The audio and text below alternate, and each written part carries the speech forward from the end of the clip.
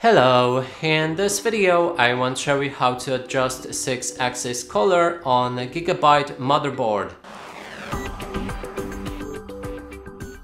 To do this, first you will need to press on the button located on the back right side of your screen, navigate to the settings. Then scroll down to the picture. Here select the preset you want to adjust the 6-axis color for. In this case we're going with a custom one.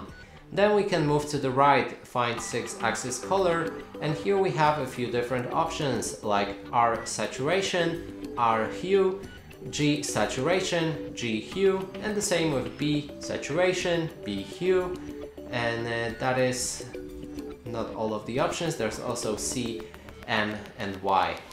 And that's it, R, G, B, and that is all of the options now, I think. And that's it for this video. Hope you like it. Please consider subscribing to our channel, leave a like and a comment below.